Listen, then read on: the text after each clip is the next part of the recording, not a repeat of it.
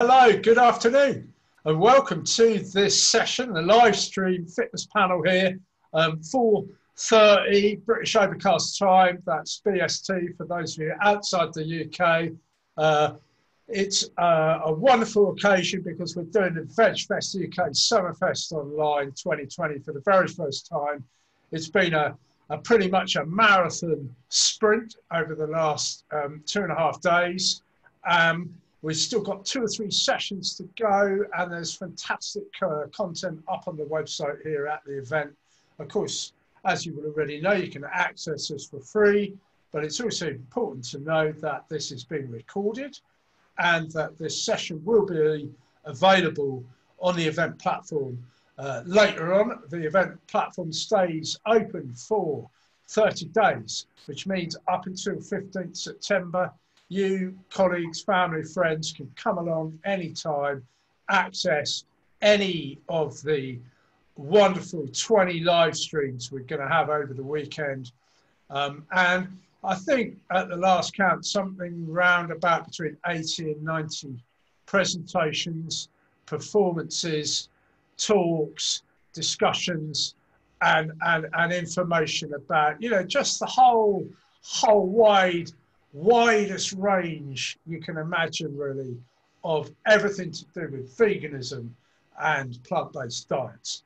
And of course, when it comes to plant-based diets, it's becoming more and more well known about the benefits of plant-based diets in relation to fitness, especially in terms of recovery. That is just absolutely crystal clear now, but also interestingly in developing strength and endurance. On that note, I'd be very happy to hand over and welcome our resident expert here, Nathan Lawton, who has been part of the Vegan Bodybuilders for a number of years. He's been running the competitions. He's a personal trainer, and by the look of him, I think he might possibly guess that this gentleman does work out. So he may have a working knowledge of how to build muscles. There you go. Just in case you weren't quite sure, that is plant-based muscle. And Nathan, thanks for joining us. Do take over this panel, and I'll be lurking. Yeah, feel free to jump in whenever you want, Tim. Thank you for that. Yeah, so today's panel, we're going to be talking about everything to do with fitness, strength, you know, people's journeys. We're going to, you know, try and delve into a few things that you probably wouldn't find out generally from somebody. So we're trying to get a little bit deeper into things, really, find out how people train, what they've, you know, benefits they've had from going vegan with their training as well. So we're going to do a little bit of a ask a question and go through the people to find out general, you know, basic things, really. We've got Dave here as well. Dave Sheehan is going to be sort of co-hosting a bit, jumping in if he's got any other questions for people while we go through it. It'd be nice to maybe start with Paula and Tori, if you could just say how long you've been vegan for, and just a quick thing on you know, what made you turn vegan. Yeah. So hi everyone, I'm Paula. I've been vegan for 5 years. I'm from Brazil. I've been living in the UK for 3 years now. And in Brazil, I was always super worried about animals. I would say I'm an animal lover. So I rescue more than 100 dogs from the streets and cats, and always trying to help animals. And for me, at some point, it didn't make sense anymore to be rescuing dogs. But at the same time, going home and eating cows, chickens, like, it doesn't make sense. How can I be an animal lover but abuse animals at the same time? So that's what mainly made me vegan, the animals and what happens to them. And I don't want to support that industry. Up to you. Hi, I'm Tori. I live down here in Cornwall, and I've been vegan. It'll be 3 years this October. I lived around like farms and stuff and thought, you know, it was like a normal life around here. Most people in Cornwall are living near farms. So it wasn't until I looked into like the health side. I had rheumatoid arthritis at 17, and unfortunately meant that I was like bedbound. And someone said about looking at what you eat. So I actually went like dairy free and other things. And that was like my first stepping stone into like looking at who I was eating and why. And then, yeah, it like led into me being vegan. I never looked back, and I can work out, and I'm not bedbound anymore. Oh, brilliant. Excellent. What about you, Annalise? So I've been vegan for 21 years now. So really long time. So I was 14, but actually I didn't consume much animal products prior to that. The reason being that I always saw them as an animal. It was really strange. I remember at quite a young age being at a family barbecue and being given this chicken drumsticks, you know, on the bone, and looking at it and being absolutely horrified that I was eating this piece of meat on the bone, to be told, well, you eat that anyway. We just cut it up for you. You don't see the bone. And I think it was that point that triggered it for me, having this animal bone in my hand. And then after that, all I could think of every time I had meat on my plate was, this is an animal. And for me, that was just completely wrong. So, Yeah, yeah. you guys, I'll do it. Just want to jump in there, Nate, for a sec. yeah, of course, yeah. Like Annalise, you said there, you know, there's that specific moment you held that chicken bone Yeah. and looked at it and you had that connection.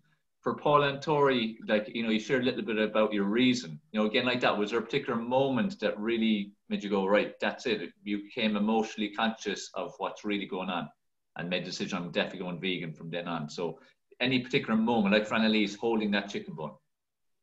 Yeah, so for me, like, I became vegetarian when I was 7 years old. My father decided to go vegetarian, and he told the family, like, guys, I'm not eating meat anymore, because he went to India and he did some courses there. And I was like, why are you not eating meat anymore? And he just had to say one sentence: meat comes from a dead animal. And from that moment on, when I was 7 years old, I said, I never want to eat that again. I can't believe the meat is a dead animal. But I would still eat eggs and dairy. I was vegetarian. So what made me actually go vegan was street activism. And that's what we do a lot here in Plymouth. Yeah, I just passed through some activists, and they were holding screens and showing what happens in the dairy industry and with fish and with eggs. And just watching that was like, damn, like, I can't do this anymore. So I think also street activism is super important, because that's what made me go vegan. Excellent. That's an interesting point, isn't it? When you see that, you know, that when you chat to young children, most of them have got no idea that they're even eating an animal, which is, you know, let's say once you connected with that, it was as simple as that for you, wasn't it? Yeah.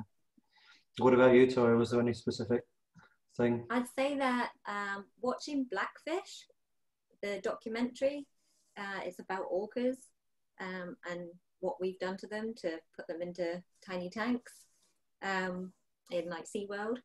They, I used to work out on boats for conservation as well as tourism, so to take people out to see whales and like dolphins and sea life, so that they understood like we're on the planet with them rather than like they're here for us.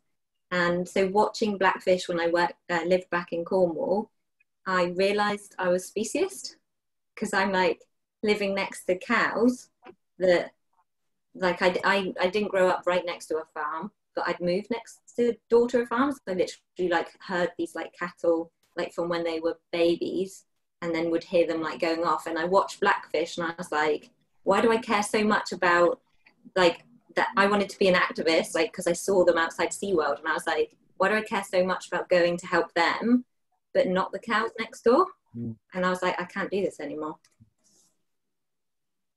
Yeah, just that one connection. Yeah. What about you, Dave? For me, like a big thing for me was watching my son being raised vegan, you know, and as I've shared before, for me, veganism at the time, which I went vegan 1st of January 2012, so it's coming up to 9 years at the end of this year. But before that, he was born 2005. Before that, I just saw it as something that was nearly like a cult. It was, you know, it was just a crazy fatty diet that people are on. So this is, again, the kind of, I suppose, mentality I had around that time, because it went against everything I had learned. 25 years ago, I started off getting into the fitness industry and health industry, and you were taught all the time about protein needs and dairy and meat and all these different things. And, you know, not eating meat just you know, it didn't make sense. You needed it just to build muscle or whatever it is you're trying to do. You needed dairy for your bones and for everything else. So, you know, me watching him initially, when I expect him to get very ill, and it went the total opposite, where he actually thrived and grew, and cognition, his body built up, everything, that really struck me. And it's what made me really look into it and research it more, talk to people, try different things, experiment myself. And, you know, just all the way along, just gradually making little changes, cutting out meat, cutting out chicken, then cutting out fish, and the dairy went gradually all the time as well. And eventually, like I shared yesterday, it was September 2011, I was speaking at an event in Salt Lake City, America, and afterwards I decided to treat myself to a tub of Ben & Jerry's, which I hadn't had for about 4 or 5 months. And I had the first spoon, salivating at the thought of it, looking forward to it, put it in, and it tasted sour. And it's something I've been told for years, that when you give up dairy for a while, it actually tastes sour, and there was a proof. So that was Ben & Jerry's out the window. So I said, okay, let's give this vegan thing, let's go full hog 1st of January and see how we go. And it's nearly 9 years later. So, you know, so for me, again, it was like my son has been the big stimulation for me. He's 15 now, but to see the difference between him and kids of his age at the time, whether they were just born, 2 years of age, 3 years of age, and so on, it constantly made an impact on me, you know. So that's what stimulated me. Yeah. Do we still have Tim with us? Be nice to hear Tim's story from the start, if he's still about. Is he there? He might be out and about. He'll hear you if he's on, I'd say. I'll go through my story. Yeah, go on then. Yeah, so my story, I've been vegan virtually 15 years to the day now. It's somewhere around the middle of August when I went vegan. Mine, initially, before this point, I was eating pretty much anything, you know, the same as most of the population. Never even thought about where the food came from. Just used to eat, you know, because you needed to. And there was my ex-girlfriend at the time. She was vegetarian, and she sent for some leaflets through the post from a company called Animal Aid, and they all turned up in this big envelope, and all different leaflets on, you know, to do with everything, the way we use animals for the food, you know, the vivisection, you know, the clothing, things like that. And I just found out everything in one go, and I was quite shocked, really. We didn't even really speak to each other. We just kept looking through these leaflets, and yeah, everything hit me at once, and I was like, oh, I just can't be part of that. So that was it. We both decided that at that moment in time, we went through the cupboard, took out everything that wasn't vegan, gave it away to people we knew, and that was it. Yeah, 15 years ago.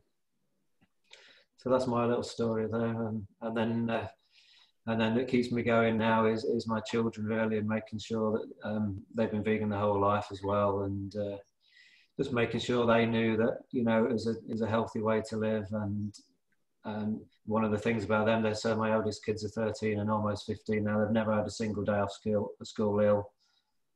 They've won every running race through the whole of their school lives. So just things like that, you know, it makes you know that it's, you know, we can easily thrive on a vegan diet. So that's why I try and promote it so much, whether it's because you care for animals, or the health reasons, or, you know, environmental impact, or even things like the, you know, pandemics that we've got going on now.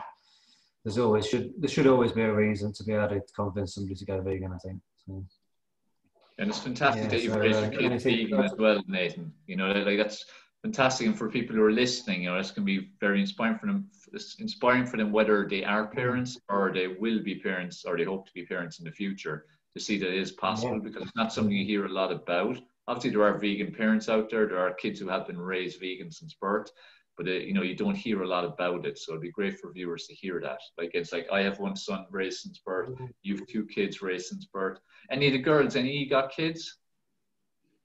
No. Not yet. But No. again, that for in the future, now that you're on your own vegan journey, you know, again, you're learning more and more about yourselves. And obviously, then, you know, the decision will be made, and if you ever do have kids, then what way you're going to raise them, you know. So it's an important area. It's an area that needs to get out there more and more with people. Question, just go on, yeah. Okay. Yeah, so like for me it was so easy. Like when I was 7 years old, my father just had to say that animals should be killed for food, and I made the connection right away. Like, I think for kids it's so much easier like they are not so brainwashed during their entire lives. And they are kind, like we are born kind. And innocent. And innocent. And I think if kids know what actually their food is, I think all of them would choose to go vegan. Yeah. I think that's a great point, because any kids that I have met or come across or spoken to their parents who are vegan, it was always something like that, a very innocent question. You know, what's that? Or, you know, where does that come from? And they're absolutely, like, I coach a lady in Scotland, for instance. I've coached them last year now and moving the whole family vegan. So there's a husband, a wife, and the girl, I think she's, what is she, 5, 6? And with the child, it was just a thing of her becoming a bit more inquisitive and asking questions and, you know, what's that? Where's that come from? And they're literally horrified when they actually find out that this is coming from an animal. It's like the way people would see a lamb in a field and go, oh, it's so cute. Look at the cute little lamb. But then the next an hour or two later, they're eating lamb on their plate. And it's just that emotional connection. There's no consciousness there. Whereas kids, as you said, they think much more simply. They're not as conditioned. And people are, I agree with you 100%, they're born with love in their heart. They're born as good people. You know, society experience, it's the environment you grow up in, the experiences you have in life that can change some people, unfortunately.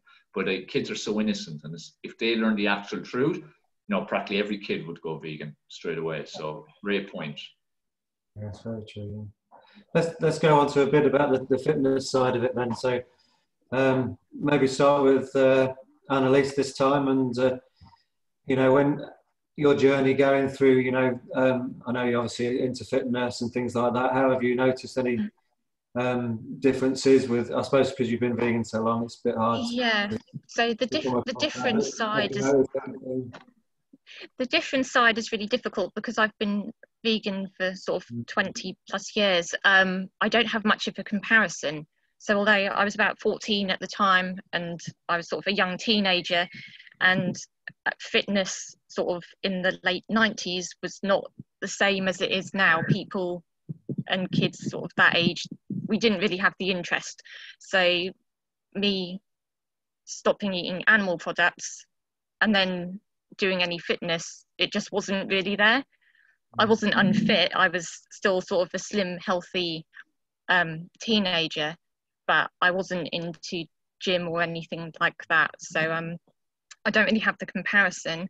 But obviously, as I've got older, I'm now 35. I'd like to think that I'm in pretty good shape for my age, and it's actually improving with time. So the more I put into my fitness, I started sort of the weightlifting probably 2 years ago. And that there hasn't been any issues for me. I'm growing muscle, I'm getting bigger.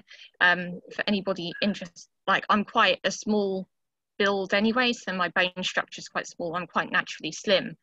So putting on muscle, I thought would be really difficult for me, and I would have to eat loads, and that it was going to be really hard work. I'm not saying it was easy, but I've probably put on about 1.5 stones of muscle.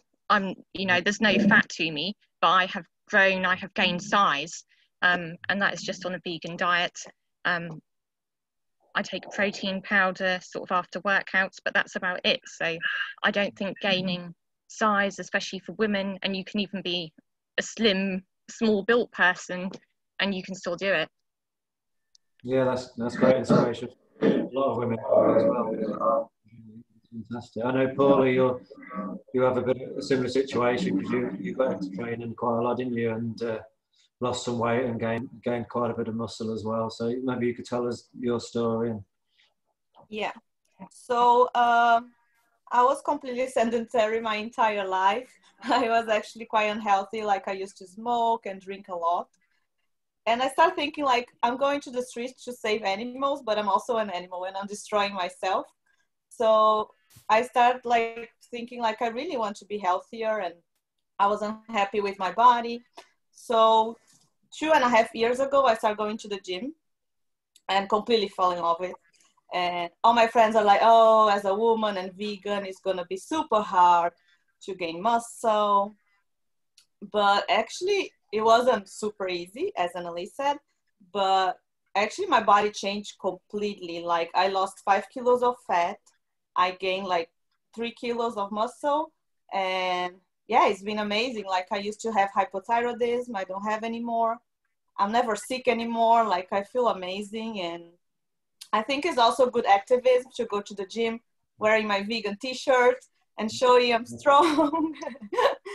And yeah, I made some people vegan just from them like seeing how my body changed and how I got strong. To see like, yeah, vegans can be strong. Women can be super strong, have muscle. And there's no problem at all. Like you really don't need animal products for that. Yeah, like you say, that side of it as well, the activism of, you know, showing that you can change your body and, you know, and be a lot fitter and healthier, as well as, you know, not causing any harm, is a fantastic way of promoting it to people, isn't it? Yeah. What about you, Tori? So I grew up sailing and racing. So I used to like race a couple times a week and train and stuff. And then, like I said, when I was 17, I most probably drank too much, smoked too much, and tried to train and race too much. So I ended up with arthritis. And then, yeah, like for me, I always wanted to exercise. Like I used to swim and stuff like that. So to have something that meant that I couldn't exercise really mentally, like I struggled with it. So that's why I did then look into like what I ate, which I know like quite a lot of people that end up being vegan look at like plant-based first and then realize like about the animals. So yeah, for me it was like, how can I like get up and walk again? Like what can I do? So yeah, going dairy free, and I know Dave said about it, like for me it was like I can control something again, just like exercising. Like yeah, I can control what I'm eating and it might make me better. So within a week my inflammation went down in all my joints. So I look back at the person that I was before I was vegan, and I was so unhealthy. Like I made my body ill, like I made myself sick from what I ate. So compared to now, like I get up, I'm like an early riser. I want to exercise in the morning, and like I roll out of bed. I've got loads of energy. I'm a runner. So Paola got me in lockdown to do a virtual half marathon. So we did that. Absolutely love it. Haven't got any like inflammation back in my whole entire life since being vegan. Yeah, just love training. Go to the gym, like at our local gym. People are always asking me questions. Like Paola said, like you wear like your plant-based or like vegan t-shirts, like, you know, plant-powered and stuff. And I'm like, how are you doing this? Like, how have you got, I'm like the idiot that's like jumping around the gym with too much energy. And I love HIIT classes and HIIT sessions. And they're like, how are you got so much energy? And I'm like, oh, it's all the beans I eat. So it's brilliant. Yeah, that's great. Yeah, I think the inflammation is a big thing for most people, really, because it's the cause of, you know, most issues people have, isn't it? So yeah, you know, just you saying there, what, just a single week of changing your food made a huge difference, didn't it? So, you know, even if people can just take that away from all this, it's a fantastic diet for reducing inflammation, definitely. Yeah. What about you, Dave? I know you're into ridiculous amounts of exercise in different forms, so take us through that sort of thing, how you felt. Yeah, no, made a huge difference. Just a quick one, just before we finish that topic there with Tori.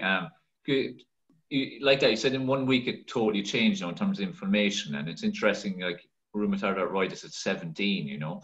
Was the dairy the first one you gave up? Was that the one you really focused on giving up, and you noticed the biggest difference from when you did? Yeah. So I was someone that would drink a pint of milk before I went to bed. Yeah. Just like unheard of now, like cow's milk. And yeah, it was the first one. Like I went and spoke to my mum's friend, and yeah, they said like dairy is an inflammator, and like now I know about like the China study. So I'm like, oh, I actually like I went through a phase of being angry that doctors weren't telling me. I'd gone through like all the medical side, so I was on loads of meds, and they hadn't helped me for years. If anything, it made me worse because of the side effects of them. So like it was the first thing that I felt like, if I change my diet, I have control of my own body again. So I'm going to try anything. But yeah, I tried dairy first, and it literally within a week, like if you can imagine like your joints aching, like the ache went, which meant that I could move more. So I was saying to Paola, like, I don't necessarily think of like exercise, like I have to go to the gym to exercise. I like call it movement. it's like a big thing for me to move. So whatever I'm doing, I've just come back from sea swimming, that's why my hair's all wet and I look a mess. But, you know, that's my movement for the day. I cycled in and then like went swimming, and then so just keep moving and do stuff that like mentally makes you feel good and your body feels good. Excellent. Yeah, I think we talk a lot about gym, but it's not the only exercise that it exists, right? Yeah. No, because I think it's really important for people to hear stories like that, because at the end of the day, the dairy industry, the food industry, the marketing that's out there on TV and the magazines and everything, it's all about how dairy is so important for your bones, and how dairy is how you get the calcium from your bones. And like in Ireland, we had an advert before, I don't know if it still runs, but it's like this wooden man guy, and it's about giving milk to kids, and then bones need calcium, and about making them strong, a whole kind of song jingle. When the reality is it's leaching calcium from your bones and making them weaker and causing bone disease instead of preventing it. And it's an important message we need to get out there more and more. So it's fantastic to hear like that's a unique enough story at such a young age to have it, but to have such a quick fix from, obviously results vary from everyone, but at the end of the day, quitting dairy or at least minimizing it will make a huge difference any bone issues. So fantastic, Tori, great story. So in terms of, for me, in terms of, you know, the change for me, like when I went vegan in January 1st, 2012, you know, that was what, about 3 years into when I got into triathlons. So I had a very direct comparison of before vegan and after vegan. And even along the way, in terms of my journey towards going vegan, the differences I was seeing the biggest was in my performance and recovery. Like it just went through the roof. Like I've always been a very determined person. I've always had a good mindset. I've trained hard. Whatever I do, whether it be sports or individual disciplines, I've always put everything I could into it. And so the mind was never really an issue, but it was just performing more, improving more, recovering faster. After a hard session, I typically would need, you know, a day or two's rest before going hard again. I'd still be training, but I mean like really going right to the wire. So that was kind of like before vegan, I needed like 1 or 2 days before going again. After going vegan, every day I could be training hard. You know, 4 or 5 days out of every 6, I could easily go absolutely full on and progressive, like completely improving every time. And, you know, a big moment again for me with training was one day, it might have been maybe 6 months before I went fully vegan, but one day I was out cycling, and usually during like something like a 2-hour cycle, an hour in, hour 15, you really start hitting a wall a bit, and it becomes more about your mind and having to dig in and actually, you know, get yourself to the end of the training session. Whereas I actually got a kick. Like I started feeling myself going down a little bit in terms of energy, and then I suddenly out of nowhere got this kind of kick, like a second wind, like a second boost of energy, and it drove on then to the end. So this is the thing about when you're fueling your body with plants, like again, you're fueling your body with pure energy, and it gives you so much more energy both in a performance situation when you need to dig deep and also in recovery. Like the recovery is absolutely phenomenal. And even with injuries, I would have always had injuries now and again, whether it was playing football or when I did bodybuilding or when I was doing the endurance sports. But like from my experience now for the last nearly 9 years, I don't even think I've had an injury. And even if it's just like a bit of a strain, you recover so much faster. Like it's like night and day, the difference. And this is where when people at least make the change or move that direction, they can notice differences so fast that it leaves them with no choice really but to go full hog on it. So that's some of the bit of experiences I've had. How about you, Nathan?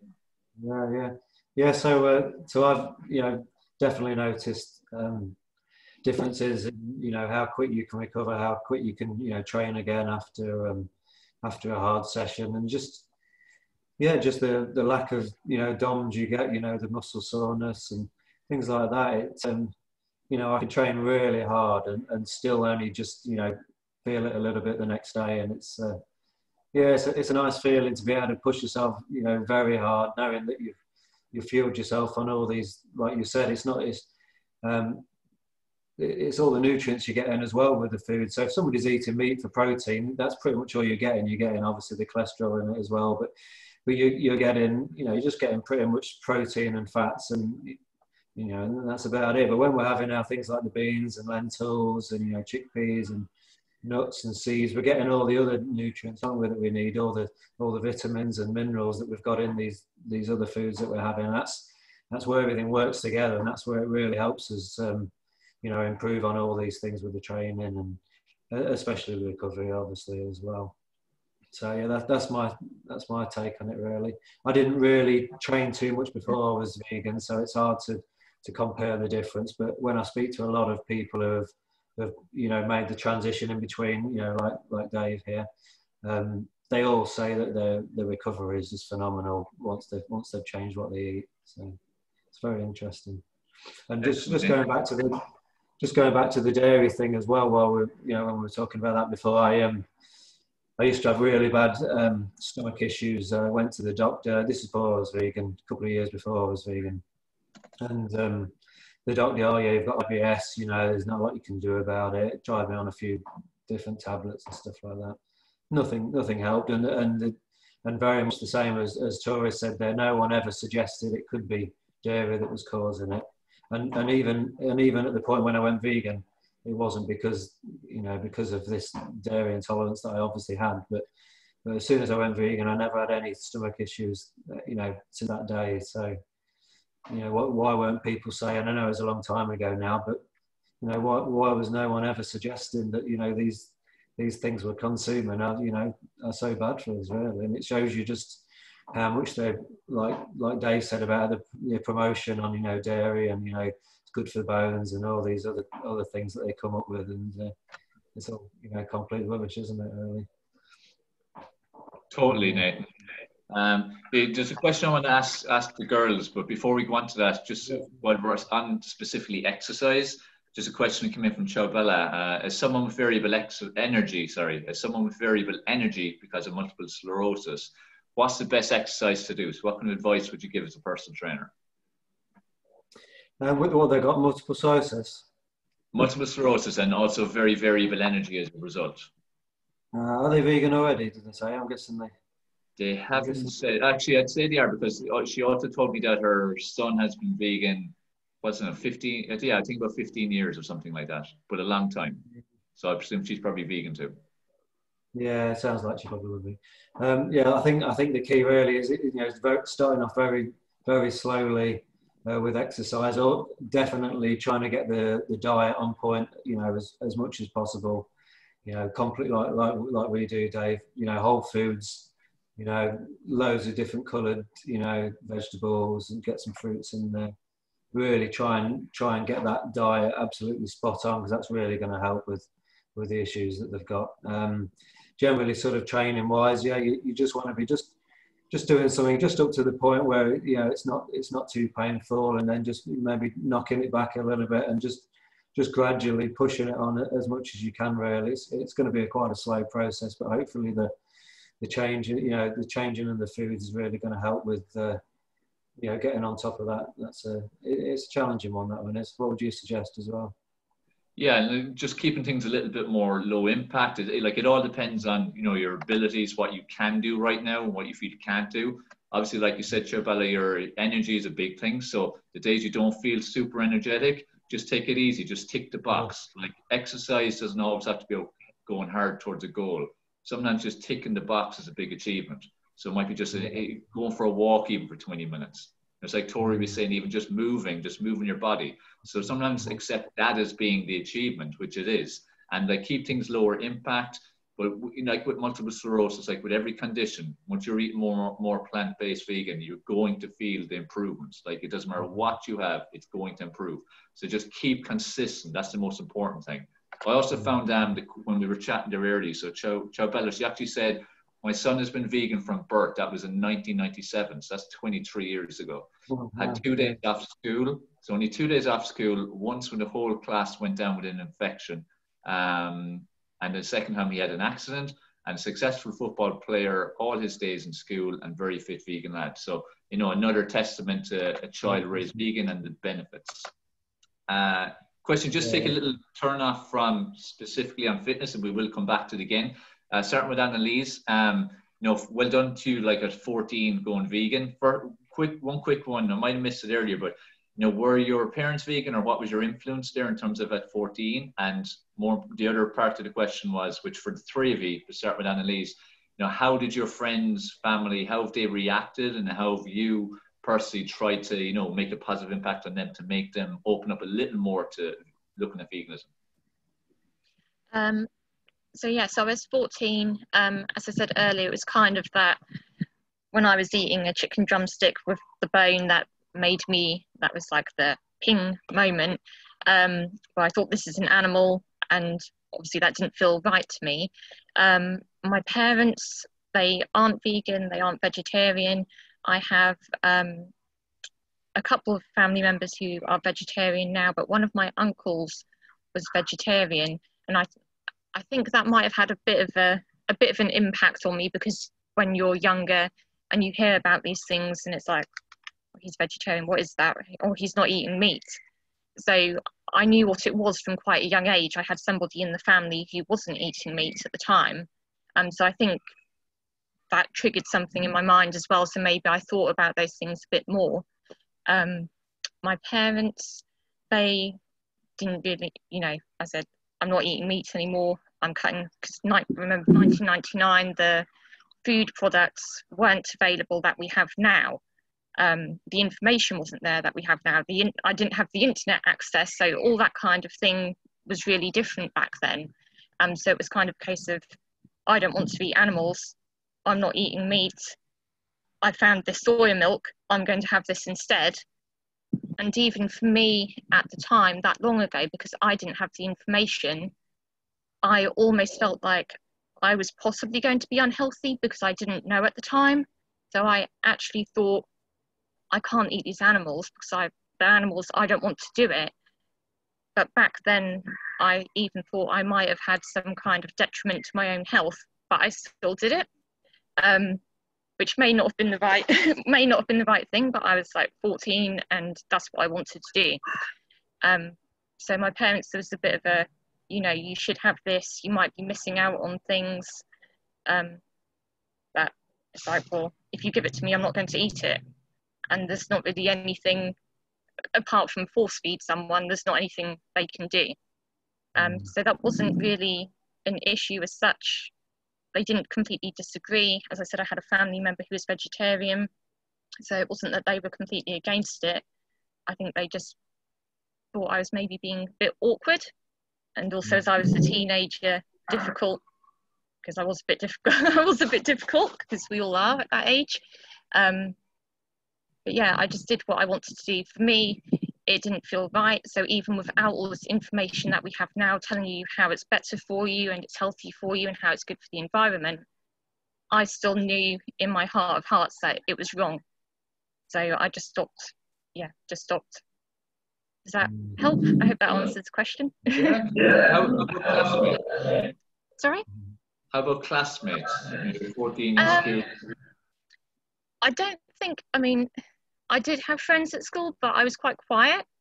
So I wasn't alone. I had sort of small group of friends. I was quite quiet, and that wasn't really a subject that we didn't sort of compare food or anything like that. That wasn't really something that happened then. I don't know if maybe younger or teens now probably check what other people are eating a bit more than we used to.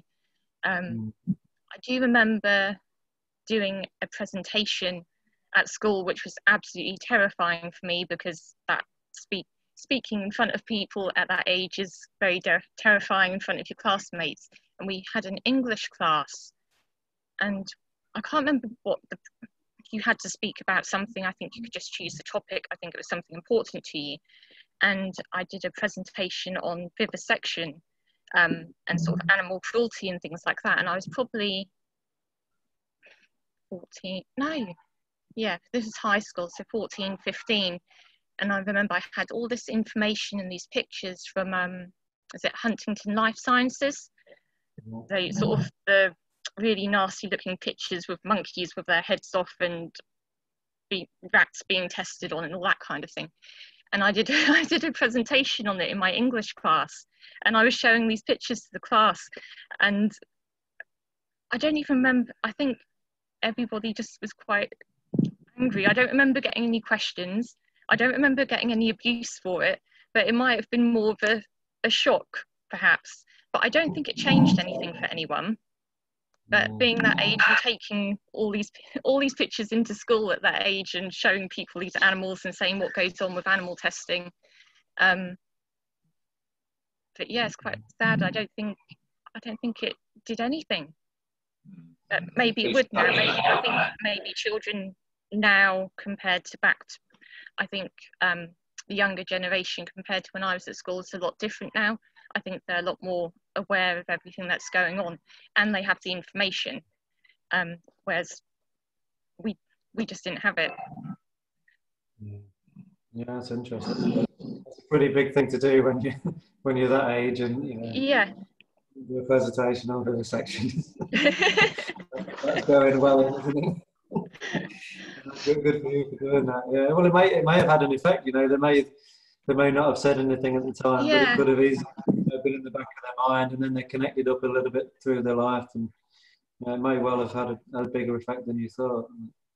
I know, going back to me when I went vegan 15 years ago, I worked on a building site as a labourer, and I worked for this building company for quite a few years, and every single break time was always about me and what I was eating, and I had, you know, they used to really rip into me every single break time, every day, and you know, some people probably might have hated that, but I actually really enjoyed it after a little while. And it was my way of sort of, you know, when they were saying all these ridiculous things to me, you know, it gave me the sort of ammunition and the confidence as well to really, you know, push their thoughts and boundaries as well. You know, them thinking what they eat is, you know, fine. Obviously, when you start to say a few things to them, it obviously makes them question. And I always wonder back to some of the people I, you know, maybe chatted to 14, 15 years ago. Maybe they've gone vegan, or, you know, at this point in time, I'll probably never know. But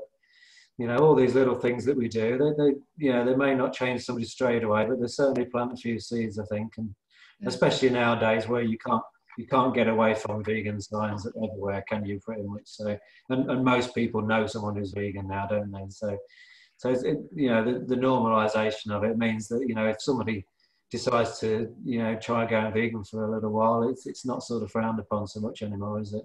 I know when I first turned vegan, you couldn't even go, and you struggled to even find soya milk in the supermarket, let alone any sort of vegan burgers and, you know, all the stuff we've got now. So it's certainly a different place to live now, vegan. But yeah, definitely. What about you? World.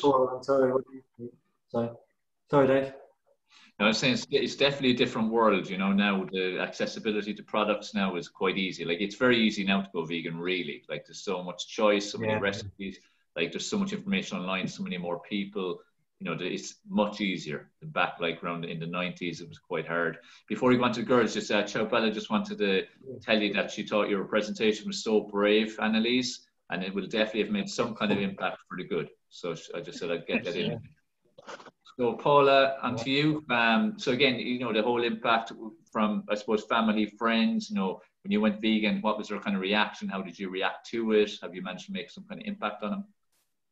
Yeah, so yeah, I was vegetarian since I was a kid. So people were super annoying when I was vegetarian. Like, being from the south of Brazil, close to Argentina, the meat, like, tradition is super strong. And my whole family, like, not going to barbecues. People were, like, super annoying about it. But yeah, so my parents were both vegetarian, and when I turned vegan 5 years ago, the first question my father asked me is, how are you gonna get your protein? And there's such a big myth about the protein. So I explained him, like, about protein, and we don't need eggs, and how dairy is terrible. So my father is now vegan, and in Brazil, like you were saying, how easy it is to be vegan, but I think some countries are way behind, and it's not so easy. I think the UK is amazing, and Europe in general, but some countries is still, like, you struggle a bit. Of course, there are no excuses. So my mom still I'm working on it. So she is 90% vegan, but she keeps saying, like, how it's difficult in Brazil. It's more expensive. Like, dairy milk will be like £1 and soya milk will be like £10. Like, it's insane how they put the price up for vegan products and stuff. But what I say is, like, my mom always taught me to be so kind to animals. We would save all the worms, put them back in the soil and save birds and rescue dogs. And what I say is, doesn't make sense.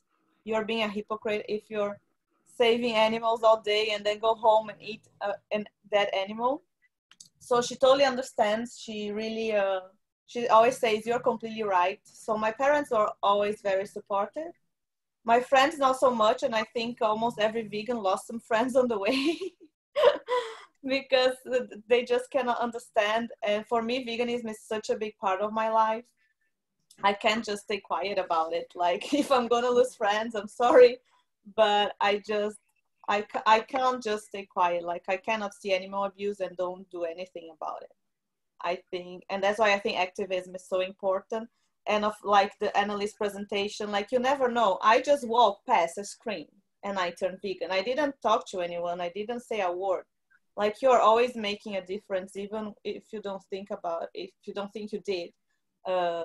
Something you say, a seed you plant, like, can make a huge impact in someone's life. So I think it's super important to keep talking about veganism.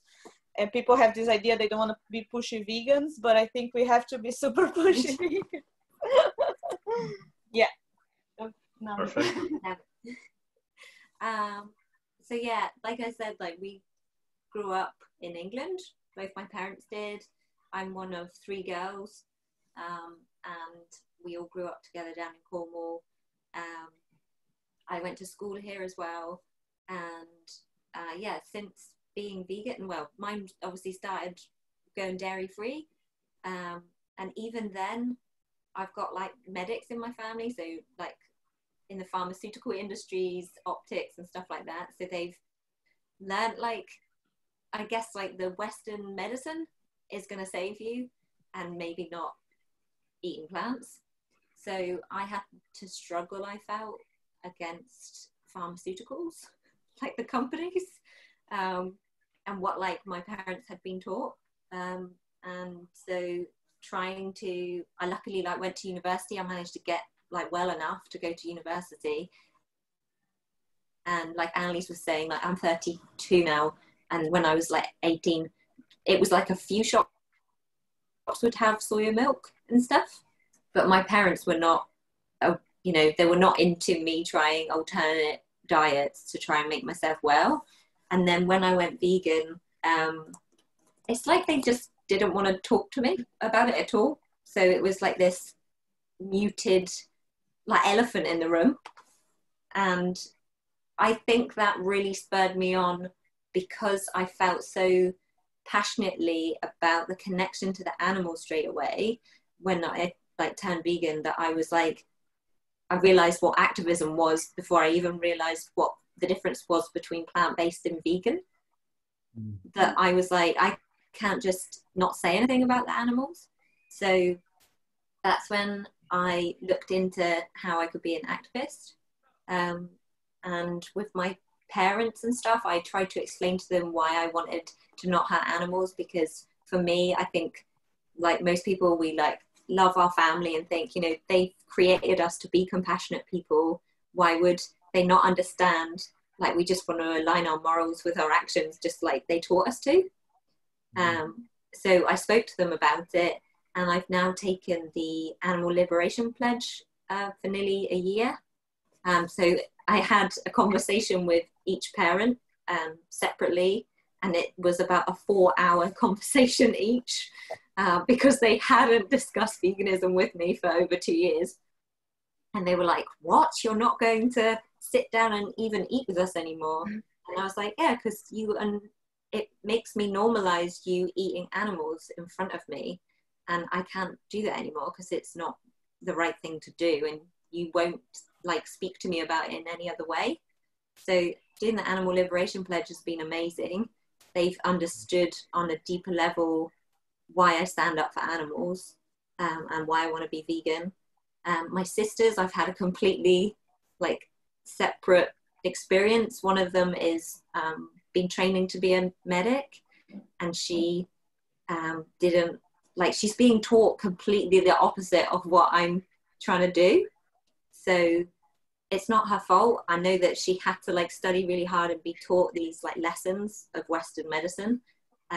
But for me, because of my background, and how I personally went through like health conditions, like we just like butt heads.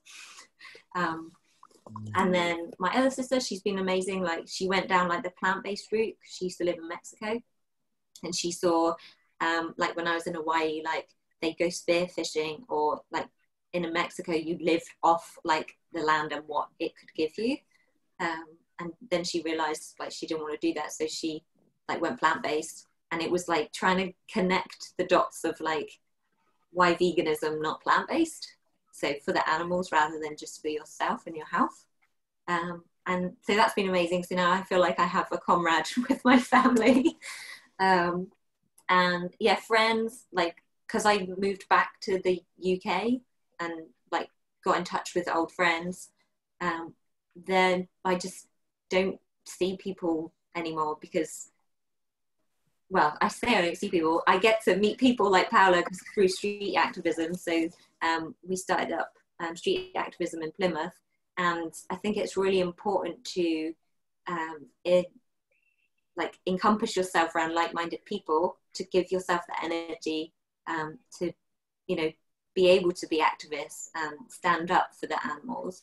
And if people are there telling you you're brainwashed, that have known you since you were like 5 years old, or don't speak to me about this, and you know, it's just negative energy. So I just was like, I don't want to not ever see them again, but I would rather spend my time and energy speaking up for the animals. No, it's a hugely important point. You know, like it's like in anything in life, you know, you need like-minded people around you. And there will be some people in your life, especially if you go vegan, who you can eliminate and you need to, and others that you need to limit your exposure to.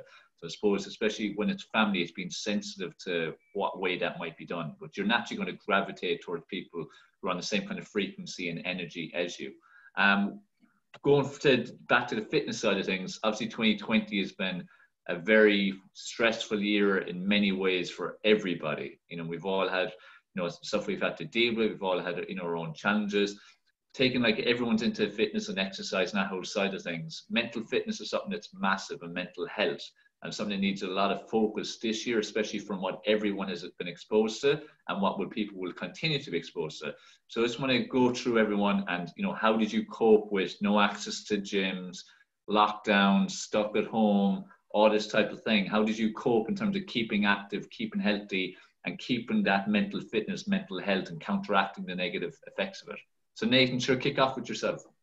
Yeah, well, I've been pretty lucky because I have my own gym. So I've actually, obviously, when I couldn't train my clients, it gave me a lot of spare time to really concentrate on, you know, eating well, you know, really training hard, and I've managed to increase my weight by a few kilos as well. So for me, it's actually been it's been good in some ways, not in other ways that I've not made any income at all for at least 3 months. But yeah, apart from that side of it, luckily I have my own gym, and I've you know, really concentrated on that. That's got me through it. I think just having this, you know, at my home has been really beneficial for me. But I can imagine people who have, you know, been into training, you know, 4 or 5 times a week and then not been able to do it. It must have been extremely tough. So I've been one of the lucky ones, definitely.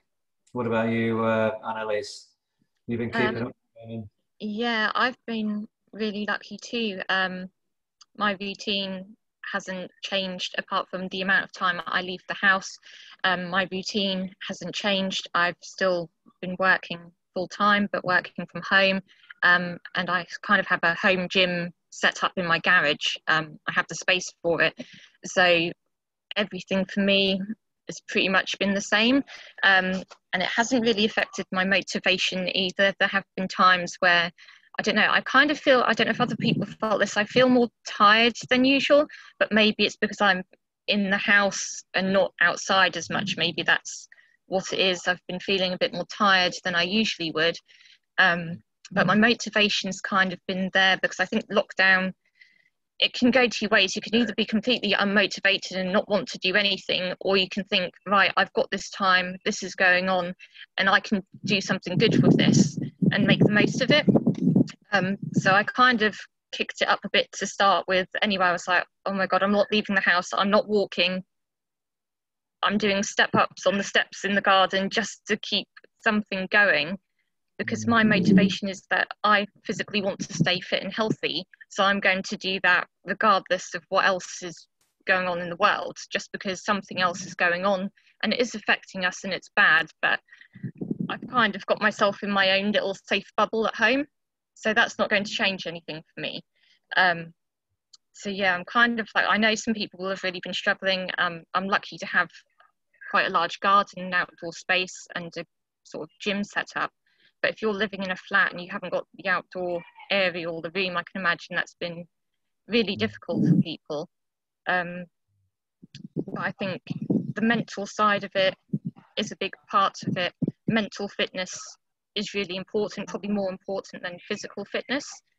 Because if you're not mentally fit, how do you get yourself to do anything? If you're feeling awful, you don't have that energy to. Some people don't have that energy to want to get up in the morning if you're mentally drained and not happy with what's going on. So for people like that, I would recommend yoga if you don't already do it. Meditation. I mean, there's loads of apps and YouTube videos and things like that that can help people. But I think that's a big part of it. If you're struggling to do the physical, you need to look at the mental side of it first, and hopefully the rest will follow. Yeah. Good advice, very good advice. It needs to be a daily process. Like, I think what you touched on there, Annalise, is so important. Like in meditation, people are becoming a little bit more aware of what it is, and it's not so kind of airy-fairy now. It's seen as something that's actually useful. Things like yoga, the exact same thing, especially with many athletes and sports stars and footballers and stuff now taken on board in teams. And I think that's the mental fitness. There needs to be a shift. Instead of us looking at everything aesthetically and how we look, and it's all about being body beautiful, the mental fitness is the most important thing. Because if you're not motivated, if your mind goes because of something in life, you're not going to do the training or the food anyway. So it's like having that control tower in your brain, having that in order so that when challenge hits in life, you will be stronger more often than not to keep exercising, to keep eating the right things, because you know it's even more important versus what most people do is the second any difficulties hit, they drop exercise and they drop the food, they go the totally wrong direction.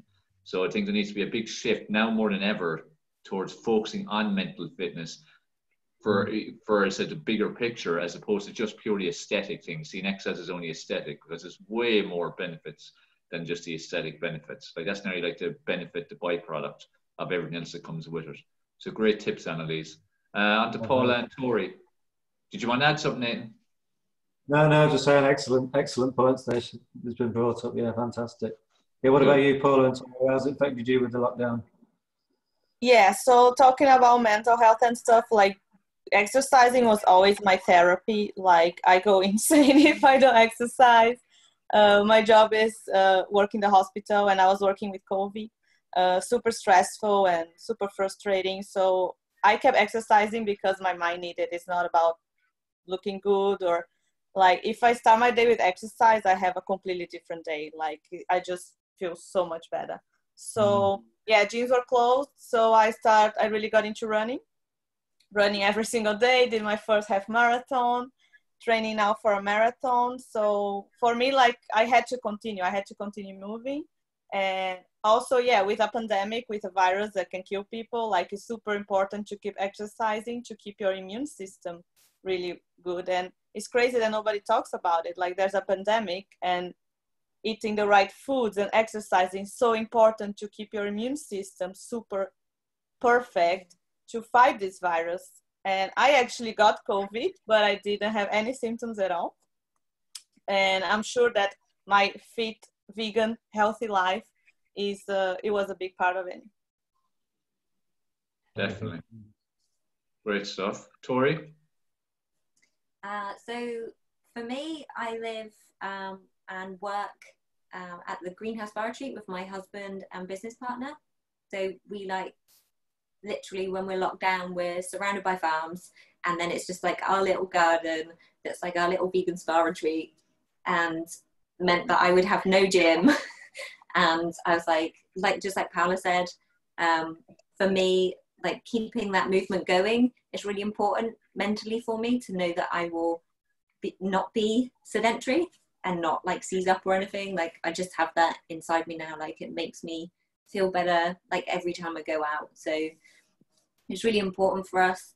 Like Nate was saying, like, because we're self-employed, it was difficult mentally thinking, like, how can we do the best out of this bad situation? So we would just carry on with the business. So we like the upcycle stuff, trying to be as environmentally as possible. So I'd find a podcast, like you're saying about like mental health. So like find a podcast that I thought would be really useful for me. So I got into cold water, like swimming, which was about like Wim Hof, the guy that does that. So I'd like listen and like try and take from all these amazing, inspiring people. So I'd be listening to that whilst I was digging or like having to like walk wood through the garden or something. So I was really lucky, like Annalise said, like to have my own bubble of space that I knew I was like safe in. But it was like trying to mentally think, no, this is exercise, like just moving these pallets of wood from that end of the garden to that is the exercise. And if that's what I've got today, if I can like learn something for my mental health as well as keep physically like moving and exercising, that was really important to me, and it was really helpful. Excellent. And good, you using your time with the podcasts and things. And you know, this is one thing people need to do. People say they don't have time for things, but it's like when people are driving. The driving could be their, like a university, whether it be learning stuff, be motivated, podcasts, audiobooks, instead of listening to the news all the time. You know, same as with TV and soap operas. People have the time. It's just a case of making better use of the time. If you all have 24 hours in the day, there's no excuse for not doing some form of exercise, whether it be strenuous or whether it be just easy going, just keeping active, just moving. People can do stuff for their mindset. You know, people can advance themselves in skills or whatever it may be. It's just they have to start using their time more. Like when people say, I don't have time for something, all it means is they're prioritizing something else instead, because it's like a slot, like a jigsaw. There is a piece gone in, but what are you putting it in for? The piece you should be putting in isn't being put in, so it's just switched them. So it's, at the end of the day, we prioritize what we are prioritizing at that time. And you know, people need to look at that and take ownership and make changes where it's necessary. And again, like I said a while ago, especially from the mental health aspect, we need to be listening to the right books in terms of, obviously audio has become a big thing now. So audiobooks, podcasts, you know, anything like that, YouTube videos, reading if you read, you know, whatever method it's going to be, make use of it. Meditation, like Annalise said, yoga, we need to work on our mindset more than ever. And, you know, this is hopefully what this last 6 months or so has allowed people to reflect on and decided and committed to making these kind of positive changes for their life, because it does have to be part of a lifestyle. In terms of the whole lockdown and exercising and stuff, like being a triathlete, it wasn't great because, you know, it meant I couldn't swim. So that was one thing. So I live in the city, all the pools and everything were closed. We had lockdowns in terms of you could only go within a certain perimeter. So it was initially for a good while, it was 2 kilometers. So that wasn't any good for me cycling. And then running wise was like doing 2 kilometer loops and stuff. So I had to get outside and get fresh air. And thankfully the weather was amazing for the 3 months of lockdown we had here. So I was out running, but doing loops, the same boring 2 kilometers all the time. At home, all I had was 1 5-kilo dumbbell, because the gym I use, if I'm ever working with clients, it's not mine, and they shut it down as part of a tennis club, so I couldn't access it. So I had 1 5-kilo dumbbell, I had 2 1.5-kilo dumbbells, and 1 2.3-kilo dumbbells. And obviously that's quite light to what I'd normally be used to, but like I said to people, you make best use of what you have. So I'd use a chair, my body, those dumbbells, did a lot more higher reps versus than what I'd used to do. I still was able to do great workouts, using body weight for a lot of cardio stuff, where normally I'd be swimming, cycling, running, set loads of things like burpees, jump jacks, plyometric type movements, you know, squat jumps, anything that was more intensive. So my objective during the period was to keep my fitness, not necessarily improve it, because I wasn't able to do the things I would need to improve, but at least keep it. And then as well from the mental health aspect, because again, being self-employed, I took a hell of a hit. It was important for my mental health more than anything. And that's something I reminded myself of from day one. Plus I stressed to people that, you know I work with or who follow me and stuff around the world, that you need to be exercising for your mental health more than anything right now. Forget the body. This is mental health zone we all have to get into. So yeah, so it's a case of working around what you have, work what you have, with what you have. That's all you can do in every situation. Yeah, very much. I think is exactly like you say there. Make the most of any situation you have. You know, it's you know, it's only bad if you make it a bad situation, isn't it? There's always going to be something good you can do out of anything that seems quite negative. So for me, like I said, I had a lot of spare time, and I put that into, you know, looking after myself, which I sort of didn't prioritize quite as much when I was busier before. So yeah, so I, you know, changed that to actually really concentrating on myself and making sure I'm, you know, the best I can be. And it seems like all of us managed to find something really, really positive out of this, which is fantastic, isn't it? You got any other questions you would like to ask, Dave? Well, we do think working towards a wrap up. If everyone gives like one main tip they would give, now it could be about fitness, it could be about health, it could be a tool they use from, again, the mindset, like we've just said, for mental fitness, whatever it may be, you know, because we're going to have a wide range of people who are watching this. People who are, you know, very far away from being vegan, are just a little bit curious. People who are on a journey towards it, and you know, they're just trying to find their way. People who are almost there, people who are already vegan, but they can obviously be better. In terms of, there's quite a lot of unhealthy vegans in terms of how they eat, and it's all processed food, so they can improve too. So, you know, for whatever aspect or part of someone's journey they're on, what kind of tip would you give for someone to, you know, get improved being vegan, moving towards that direction? So we start with Annalise. For improving, so gradually introducing veganism, you mean? Yeah, so it's considering adapting as a lifestyle. I think, well, some people have obviously there's two approaches. You can go all in and make the switch, or you can do it gradually. I think that varies from person to person, because the products are there now, so you can just jump and do it if you really want to. But you get people who, they do like the meat products. For me, that wasn't an issue once I associated it with an animal. That wasn't tasting good to me. Even cheese wasn't tasting good to me. And I know that's a big part of what people struggle with. So it's probably just to do it gradually, and not to be like hard on yourself about it, because I know a lot of people, once they realize and they make that connection and they feel like they can't do it, they really beat themselves up about it, and they feel bad that because they know they're doing something that they don't want to be doing. So the first thing is, don't be hard on yourself. You've recognized the cruelty and everything that's going on. You know what's right. You know you want to transition into veganism, so that's an amazing thing. You've looked into it. You know what the word means. It's good already. That's really positive. So you need to keep positive in your mind, and that goes for anything that you're doing with your fitness. It's all in the mind. So you need to stay positive. You know you're doing something that's good, and that will help you transition. The more you know you're doing good, the more you will want to do good, the more you will feel good inside from what you're doing. So if you can't jump straight into it, just do it gradually. Just swap something. You might have sort of regular meals that you eat during the week. So you might have like a spaghetti, a bolognese meal. So you think, okay, so that night is bolognese night. I'm going to swap the mince over for like a soya mince on that meal. You might have burger night, and then you swap it and you try it. You swap it over, and just gradually start switching your foods over to the vegan alternatives. I know there's a lot of people who feel that it's not as healthy and they don't like eating the processed vegan products. But veganism, yes, it's great to be healthy and eat the more natural foods, but you can eat the processed foods, and that definitely makes it a lot easier for people. So you don't need to think, if I'm going to do this, I'm going to be on a rice and beans diet, because you don't need to. You don't need to think, I need to eat salad only. This is really difficult. How do people do this? Because that's not how it has to be. So I would recommend, or you're sort of looking at the meals you normally would eat, and then finding the meat alternatives and gradually switch them over. The same for milk. Milk's an easy one to swap over, because most people, I mean, some people just drink it, but I think generally people use it in drinks and other meals. So find a milk you like, experiment with those. There's a lot to choose from. Personally, I'm a fan of oat milk, so I would recommend that. Cheese, also, that's a big one.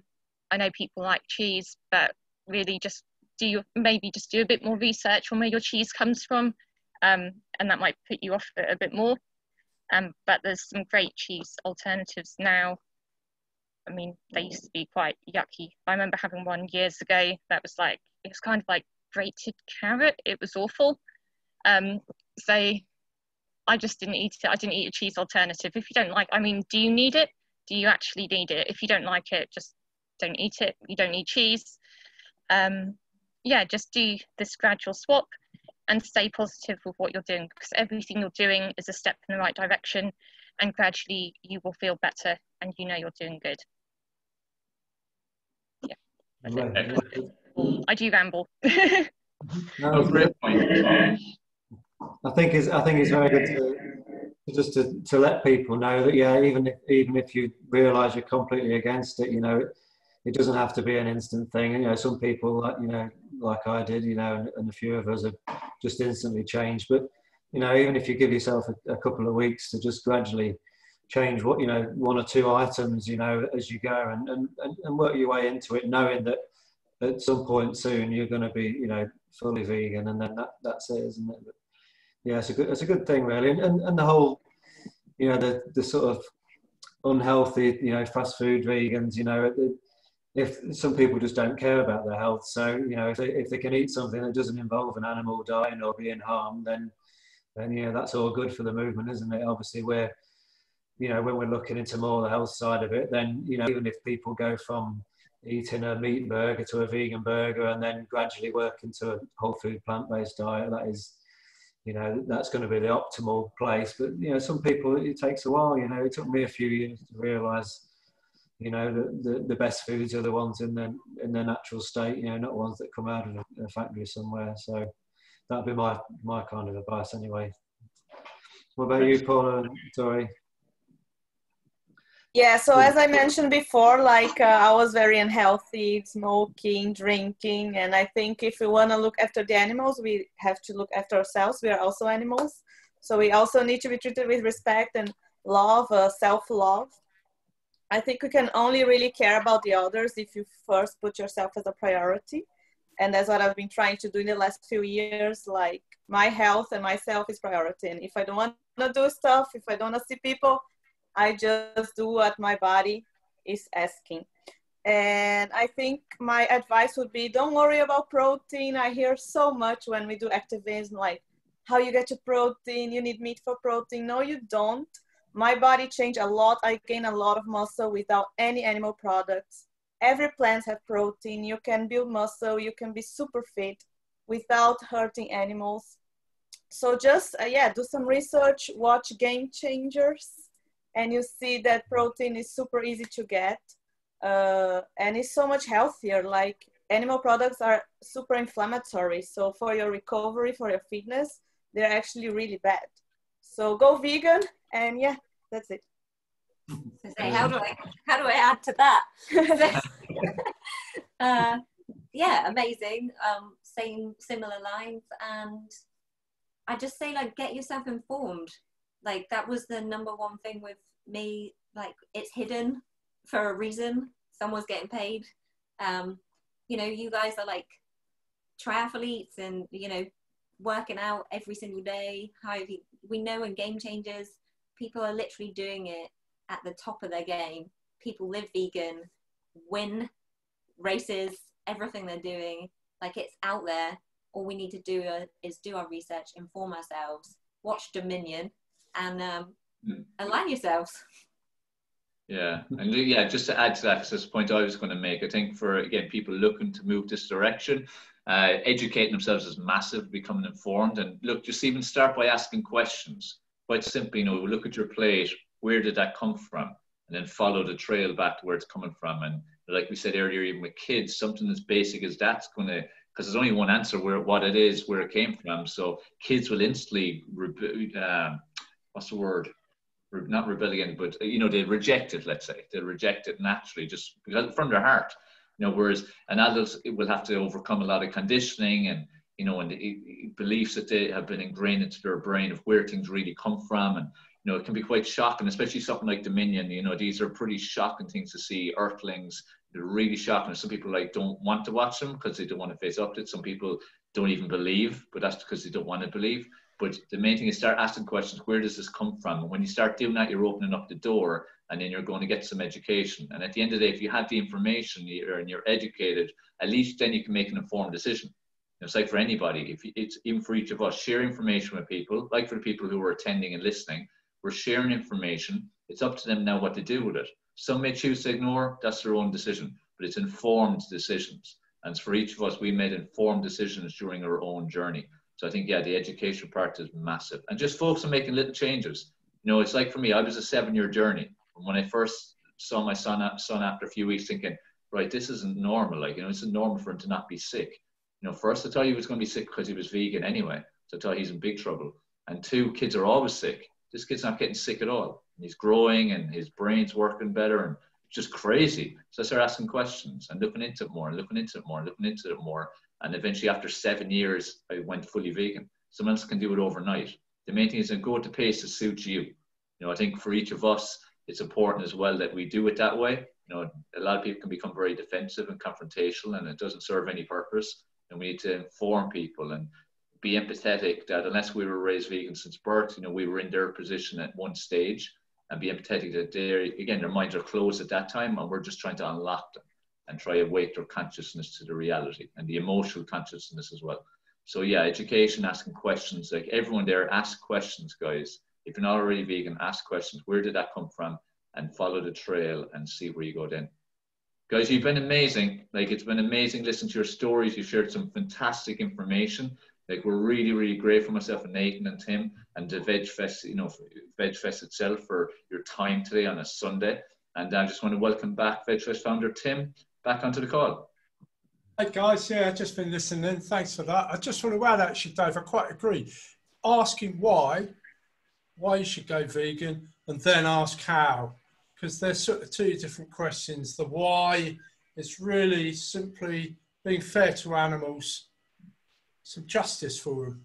It's working out that as humans, we don't really have a right to use animals. In fact, animals have a right not to be used. And that's it, really. It's the why we should go vegan is to be fair to animals. And that's something that you can do up here overnight. You know, the how you go vegan, how you adopt a plant-based diet, how you swap over clothing, and how you know, get into some of those moral debates about, you know, using animals for testing and entertainment. That can be a journey, and that can take time. And as all your guests have said, you know, sometimes people can switch straight in. Other times people do need to encourage themselves and work towards. It can take some time, but the important thing, I think, is to ask, as you said yourselves, you know, why should I go vegan? When you see that, the how I go vegan is really then a matter of basically following the ABCs. There's huge amounts of really reliable information out there. And for some people, as you say, that can happen instantly. Other people, it's a journey, but even after 36 years of choosing not to use animals as a lifestyle choice, I'm still learning. And this weekend has been a good case in point. I've learned quite a lot from listening in. I should imagine that our admins have been listening in too. I should be very interested to see what Osama, Dina and Hamza have to say about the vegan lifestyle, having listened to, I think there's 16 live stream sessions over 2.5 days. Lots to listen in. But guys and girls, thank you so much for joining us. We're going to wrap up there. Just to mention that the recording is available for another 30 days on the site. And please do, if you've been listening, do go and visit our exhibitors or in the exhibitors lounge. Do go and have a little browse and maybe a share and maybe even a shop. If you want to follow up any of the information, there's just stacks on here. So I do want to say thank you again. Thank you especially to our guests, Paula and Tori and Annalise, for joining us today Sunday. Thanks very much. Thanks, Nathan. And big shout especially for Dave, because Dave, honestly, again, you put in a huge amount of work, unspoken and unsaid, but I've seen it. And I know that we're very grateful on the VegFest team for all of that. Thank you once again. Pleasure. Thank you. Bye.